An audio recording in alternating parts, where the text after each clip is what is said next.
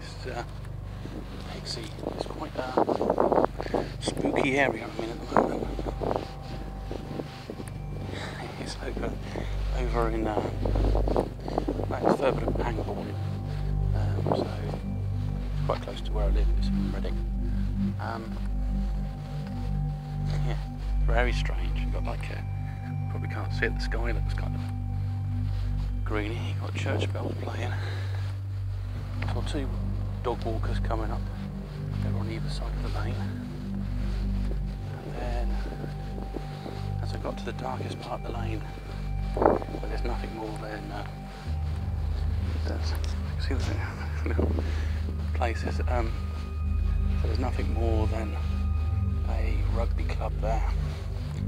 I suddenly saw something move really quickly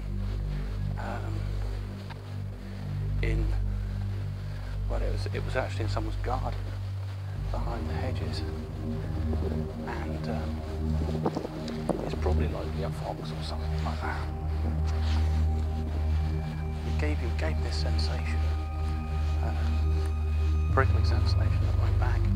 So I thought, I keep hanging around, and I'm definitely not, you know, it's all great being Bigfoot chaser and or looking at Dogman or something like that, but when you see something black sort of stretch out and move across, so it could be a big fox or something else. I can't see what's over there, but that's it used to be an old people's home. It's closed down. It's just now it looks like a FEMA camp. It's got massive fences on it, but you can't see anything on my mobile. That's an issue. But yeah, don't know if you'll let me see that. So it's quite interesting. Just making my way out of here. I thought, well, if something does happen, it's worth recording my last actions before something else happens. Something else strange actually happened today. It appears to be that there may be a bit of censorship going on with YouTube. I was uploading a video and it sort of said, well, it's issue with the server and stuff like that, and then it said not allowed.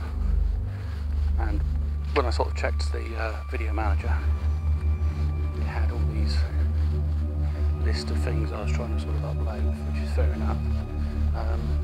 I've deleted a load of them. It just seems to be incapable of uploading a video, so I double checked that. It could be the content, because I've mentioned about current events and possible other events, and that might be prohibited, so it's the clampdown on free speech that lots of people have talked about, which is really just only a matter of time, because there's always going to be a sort of censorship in what you can say, and sort of, I think it's just really knowing what the free speech changes are. You know, there's areas where you cannot talk about certain things. It'd be nice to know what they are.